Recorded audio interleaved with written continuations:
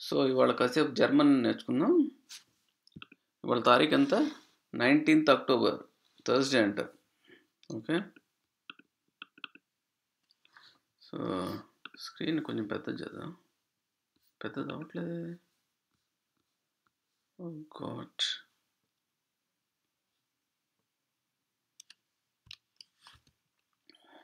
So ఎంత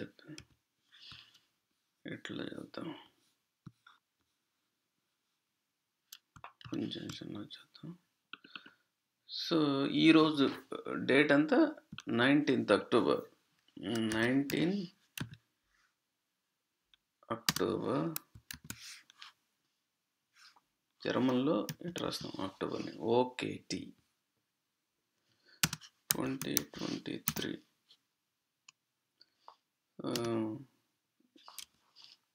ఈరోజు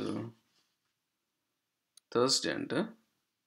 donor stock అంటాం. థర్స్డేని డోనర్ స్టాక్ అంటాం. సో ఇంగ్లీష్లో థర్స్డే అట్లా రాస్తాం. 19th October అట్లా రాస్తాం. తెలిసిందే కదా, థర్స్డే అది. సో ఓకే, మనం మిత్ అంటే ఏంది? మిత్ అంటే విత్. మిత్ అంటే విత్ అని వస్తుంది. షినిట్ అంటే SCH అంటే SCH వచ్చిన చోటల్లా ఇష్ అని వస్తుంది. షినిట్ అంటే కట్, గ్యారంటీ కదా రావాలి. Okay, very good. ఫెస్ట్ అంటే పండగ అని వస్తుంది. క్యాపిటల్ F తోటి రాస్తే పండగ. ఫ్యామిలీ కాదు, ఫెస్ట్ అంటే పండగ, ఫెస్టివల్. Firmly yeah. ఫెస్ట్ అంటే ఫర్మ్, గట్టిగా అని కూడా వస్తుంది. సో కేజ్ అంటే చీజ్, జున్ను. తెలుగులో జున్నే అంటారు, ఇంకా వేరే పదం లేదు. సో కేజ్ అంటే చీజ్ని తెలుగులో జున్ను అంటాం. ఫెస్ట్ అంటే ఫర్మ్, గట్టిగా. అంటే ఎగ్జాంపుల్గా మనం ఏదైనా డిష్ తయారు చేస్తున్నాం, కొంచెం లిక్విడ్ లాగా కాకుండా కొంచెం ఫెస్ట్గా చేస్తున్నాం, అంటే గట్టిగా ఉండేట్టు చేస్తున్నాం. అది సాలిడ్గా ఉండేట్టుగా చేస్తాం అనమాట. అది కేజ్ అంటే చీజ్లో చాలా రకాలు ఉంటాయి. చీజులు ఒక పాపులర్ వెరైటీ అంటే మోజారెల్లా. దీనికి తెలుగులో పేరు ఏం లేదు. ఇది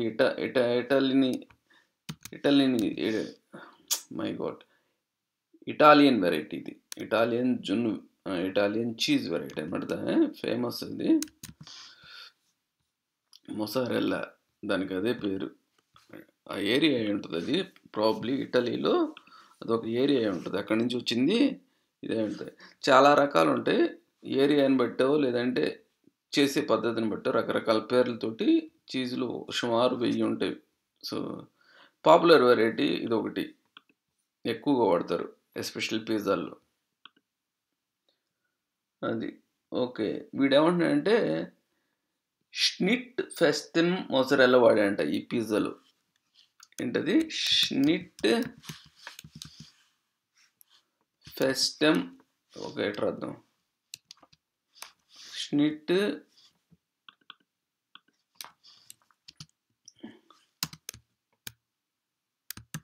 ఫెస్టెమ్.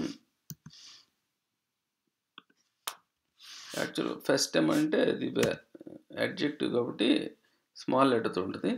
ఇది కూడా షినిట్ అంటే కట్, అది నౌనే. ఓకే.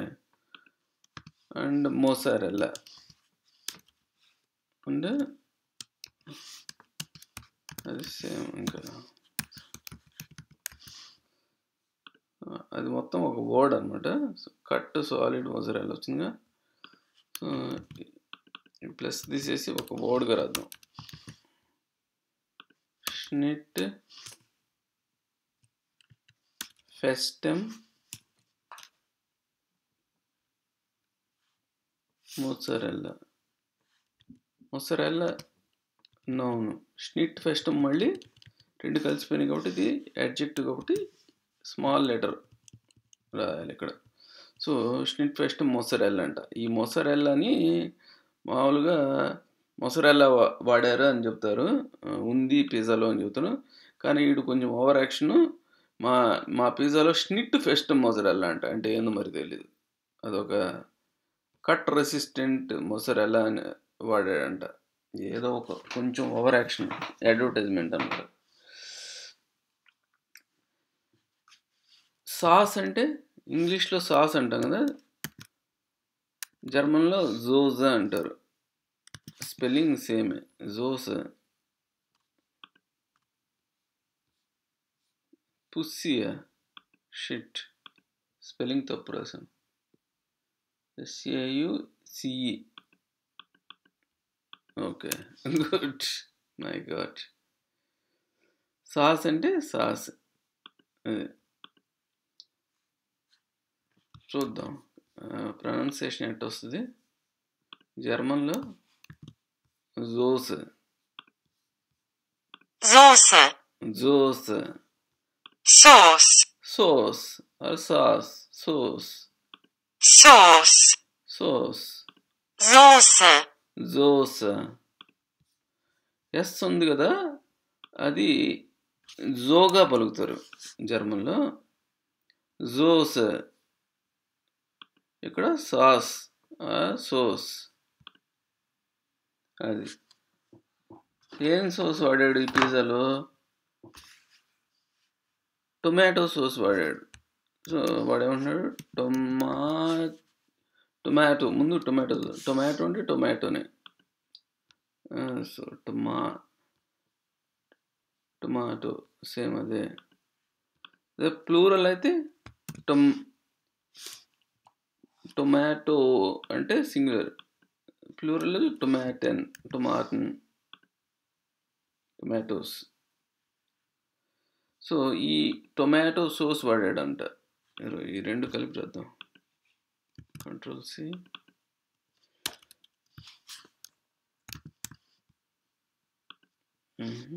ఇది ఇక్కడ కాదు,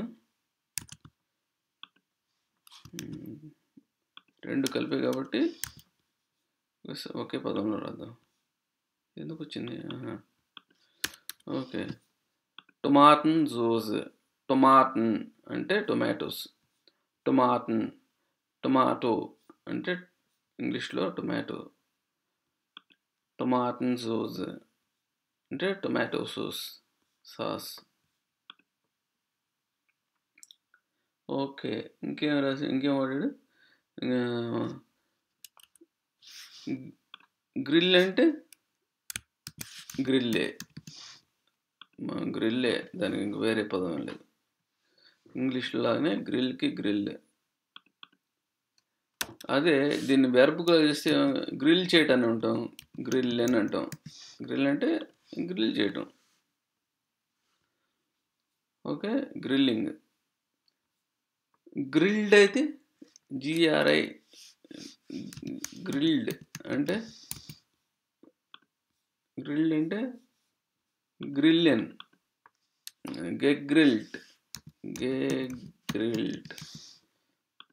మారుతుందా? మారలేదుగా, చూద్దాం ఇక్కడ రాసిద్దాం. అది ఓకే. gegrillt అంటే జీ తగిలించామంటే అది పాస్ట్ టెన్స్ అయిపోద్ది. జీ తగిలిస్తే చాలు, పాస్ట్ టెన్స్. ఓకే, ఏమొస్తుంది వద్దులే. సో జీ తగిలించాం కాబట్టి గ్రిల్లెన్కి గ్రిల్లెన్ కాదు, gegriltగా మారిపోతుంది. అంటే గ్రిల్డ్. gegrillt. ఓకే, ఇంకోటి mariniert. అంటే mariniert అంటే marinated. mariniert.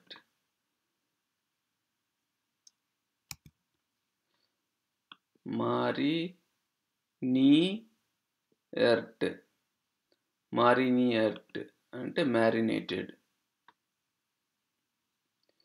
అది marinated అంటే ఇది past tense.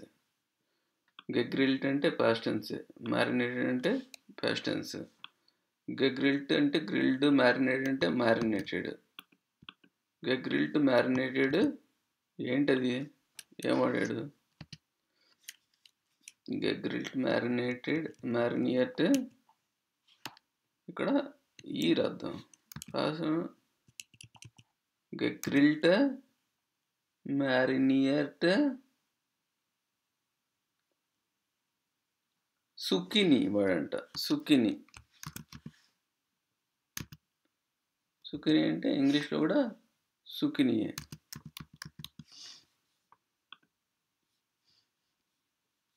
గుమ్మడికాయ. సుకినీకి మన దగ్గర ఉండదు కాబట్టి సుకినీ అనే వెజిటబుల్ గుమ్మడికాయ అనే ఇచ్చాడు. కాల్చిన అని ఇచ్చాడు. గ్రిల్ని కాల్చిన అని ఇచ్చాడు. మ్యారినేటెడ్కి మ్యారినేటెడే ఉంది గుమ్మడికాయ. gegrillte marinierte zucchini. యాక్చువల్గా ఇక్కడ gegrilltes అని వస్తుంది. gegrilltes mariniertes అని వస్తుంది. సో లాస్ట్ టైం అనుకున్నట్టు మనం ఈ చివరి ఎండింగ్స్ని మనం స్కిప్ చేద్దాం. సో మన త్వరగా జర్మన్ నేర్చుకుందాం అనే కాన్సెప్ట్లో మనం gegrillte marinierte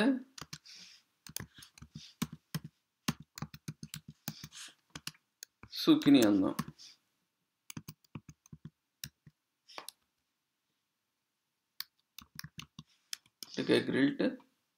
grilled marinated zucchini అదే వచ్చింది ఆల్మోస్ట్. సో ఆ చివరి ఎండింగ్స్ని మనం కొంచెం లైట్ తీసుకుందాం. ఓకే, మళ్ళీ ఇంకేం వాడాడు? గెల్బ్ అంటే ఎల్లో, ఈ కలర్ గెల్బ్. గెల్బ్ అని రాసిన కూడా క్యాపిటల్ లెటర్తో నౌన్. అది గెల్బ్ అంటే నౌన్, అదే సారీ ఎల్లో. మరి రెడ్ అనే ఉంటాం. రోట్ అంటే రెడ్. మళ్ళీ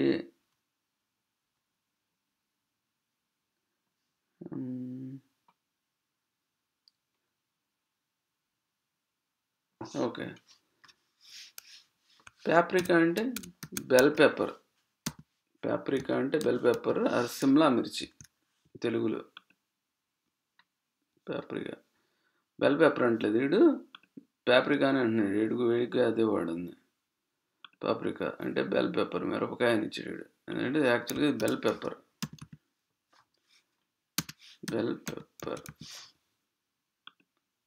ఈ బెల్ పెప్పర్ వీడి దగ్గర ఉందో లేదో చూద్దాం. ఇంగ్లీష్లో రాద్దాం, ఏమొస్తుంది. బెల్ పెప్పర్ అని ఇచ్చాడు.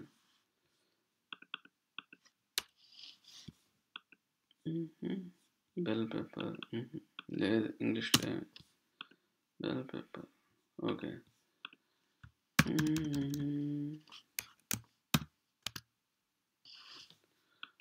ఓకే, ఏం పెప్పర్ వాడాడు? గెల్బ పెప్పర్ వాడాడు. ఏం వాడాడు? గెల్బ పెప్పర్ వాడాడు. ఇది అడ్జెక్టివ్ అయిపోయింది కాబట్టి ఎల్లోయిష్ పాప్రికా అనమాట.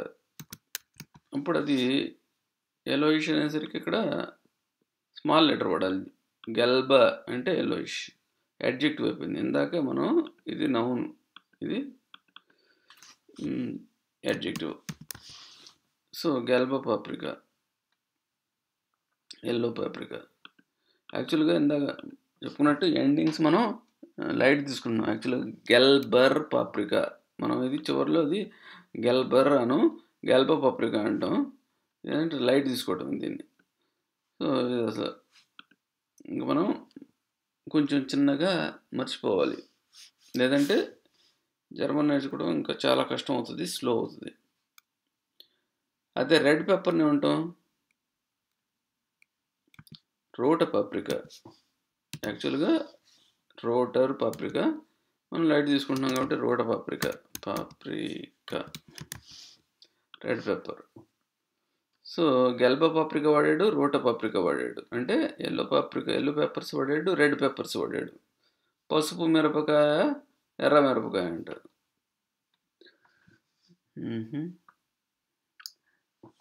సరే, మరి ఉల్లిపాయలను ఏమంటాం జర్మన్లో? స్వీబెల్ అంటాం ఉల్లిపాయలను. స్వీబెల్ అంటే సింగులర్. దీని చివరిలో ఎన్న కలిపితే ఎన్న కలిపామంటే అప్పుడు అది ఆనియన్స్ అవుతుంది, ప్లూరల్. రాలేదుగా స్వీబెల్. ఓ గాడ్, ఎందుకు రాలేదు?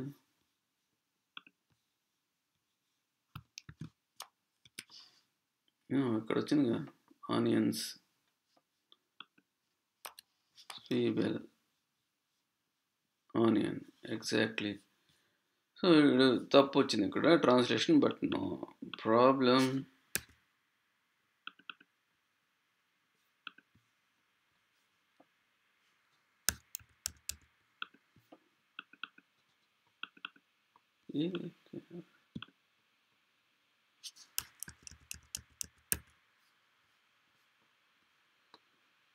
సో ఏవాడాడు?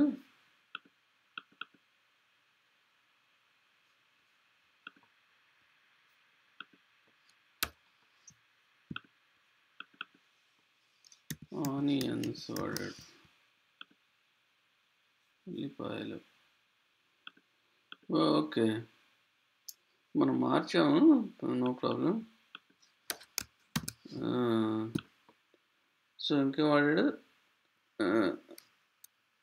అది ఎర్ర ఉల్లిపాయలు వాడాడంట.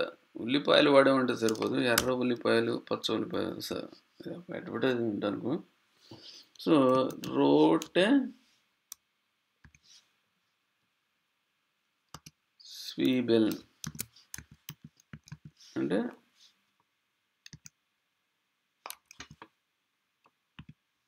ఎర్ర ఉల్లిపాయలు, స్వీబెల్న్. Okay, red onions, స్వీబెల్న్. దీని ప్రొనౌన్సియేషన్ ఇదనమాట.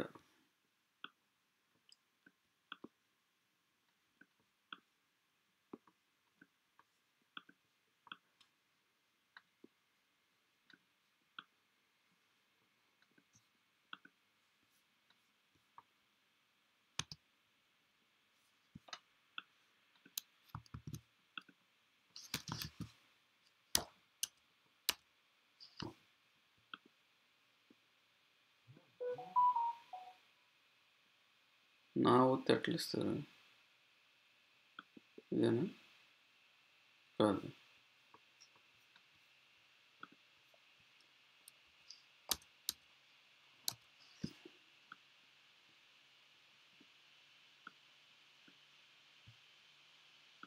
I think so. ఇది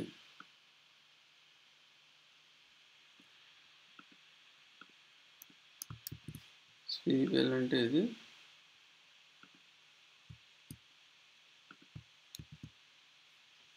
స్వీబెల్ అంటే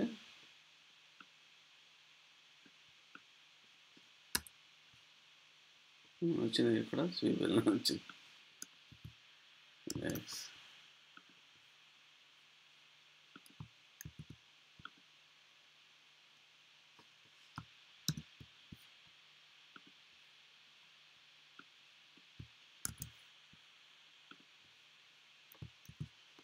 సో అది స్వీబెల్ ప్రొనౌన్సియేషన్. ఇది స్వీబెల్ అంటే ఉల్లిపాయలు. ఏం వాడాడు? రెడ్ ఆనియన్స్ వాడాడు, అంటే రోటే స్వీబెల్. సో ఎగ్జాక్ట్ గ్రామర్ వాడాలంటే రోటెన్. సో మనం మాట్లాడేటప్పుడు రోటే స్వీబెల్ అంటాం. సరిపోద్ది. అది రోటెన్ స్వీబెల్నా, రోటెమ్ స్వీబెల్నా, రోటెస్ స్వీబెల్నా అనేది ప్రస్తుతానికైతే అనవసరం. అయిపోయింది.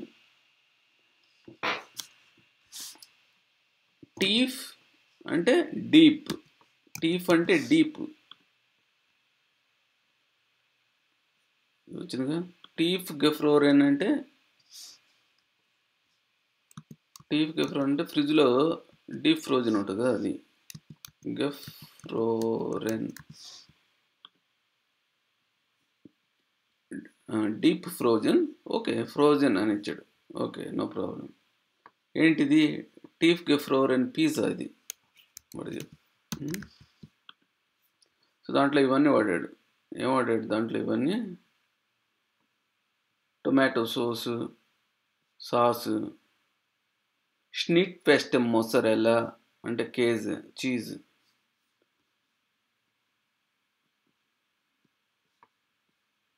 ఇంకా gegrillte mariniert, zucchini వాడాడు, gelb paprika, rote paprika వాడాడు, rote Zwiebeln వాడాడు, టీఫ్ గెఫ్రోరెన్ డీప్ ఫ్రోజన్ అది ఐటమ్. మళ్ళీ అది ఎక్కడ చేశాడు ఆ పిజ్జాని? పెనం మీద కాదు కదా చేసింది, ఓవెన్లో చేశాడు. ఓఫెన్ అంటాం జర్మన్లో. ఓఫెన్ అంటే ఓవెన్, అవెన్, పొయ్యి. ఇంగ్లీష్లో అవెన్ అంటాం, దీనికి తెలుగులో మనకి ఏం లేదు కాబట్టి పొయ్యి అని ఇచ్చాడు. ఓఫెన్ని ఓపెన్ అని కూడా వస్తుంది. కాకపోతే ఇది ఉమ్లౌట్ ఉంటుంది దాని మీద. ఓఫెన్ అంటే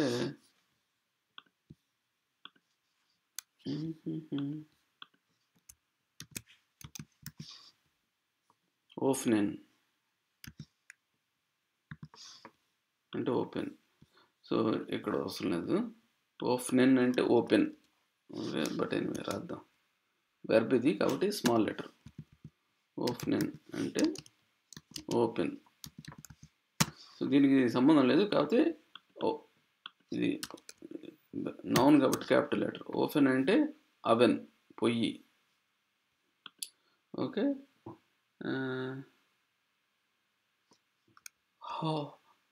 హోల్స్ అంటే హోల్స్ అంటే కట్టెలు. ఏమొస్తుంది? కలపని వచ్చింది, వుడ్. ఓకే. హోల్స్, ఓఫెన్, పిజ్జా అంటే కట్టెలతో కాల్చిన పొయ్యి మీద చేసిన పిజ్జా అనమాట అది. ఎందుకంటే కట్టెల మీద కాల్చిన అంటే కట్టెల మీద కాల్చిన అవెన్ అయితే ఆ పిజ్జా కొంచెం టేస్టీగా ఉంటుంది కాబట్టి వాడు అట్లా అడ్వర్టైజ్మెంట్గా వాడుతున్నాడు. మా పిజ్జా హోల్సోఫెన్ పిజ్జా అని. Very good. హోల్సోఫెన్ పిజ్జా ఇవన్నీ వాడాం, అది వాడి ఉద్దేశం. ఓకే. సో ఇంకేం చూడండి.